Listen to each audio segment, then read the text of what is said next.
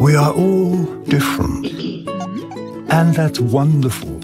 Some differences are easy to see. Height, hairstyle, eye color, and so on. Other differences can't be seen. Our favorite foods, fears, or special skills. Interestingly, the way we see the world is also different. For instance, what do you see in this drawing? Most people see a duck, but some of you might have seen a rabbit. Whichever you saw, you are correct. This is just a trick drawing to show you that all brains work differently.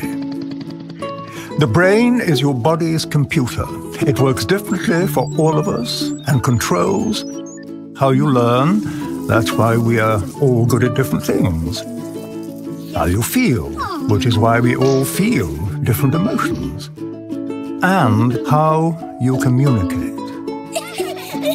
Sometimes the brain is connected in such a way it affects the senses and how we perceive and read situations and interactions.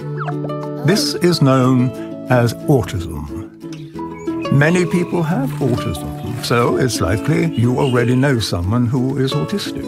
And for this reason, it's useful to know a little bit about autism.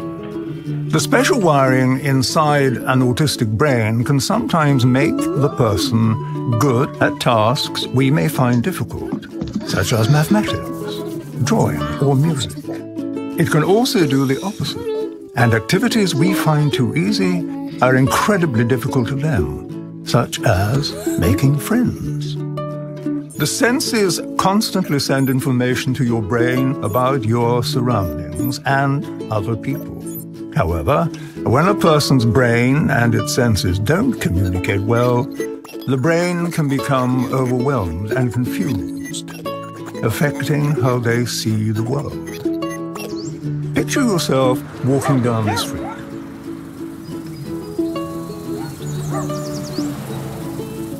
This is how an autistic brain may experience the same walk. Scary, isn't it? Sadly, in many cases, the person can't say out loud how they feel. So even though there's chaos going on in their heads, they seem okay on the outside, unable to ask for help. We all develop behaviors to help us feel calm in uncomfortable situations. We may look away, hug ourselves, chew our fingernails, fidget, bite our lips, and so on.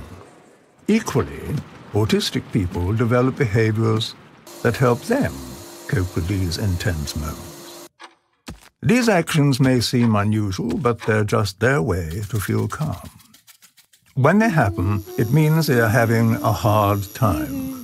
The kind thing to do is not to give them an even harder time by getting cross, ignoring them, or mocking them. Remember, just because a PlayStation can't read an Xbox game, it doesn't mean it's broken. People with autism need friends who are willing to take the time to know them. With good communication and plenty of patience, everyone would be better off. People with autism are not ill or broken. They simply have a unique view of the world. And with a little support from their friends, they might just be able to share that view with us. Autism can make amazing things happen.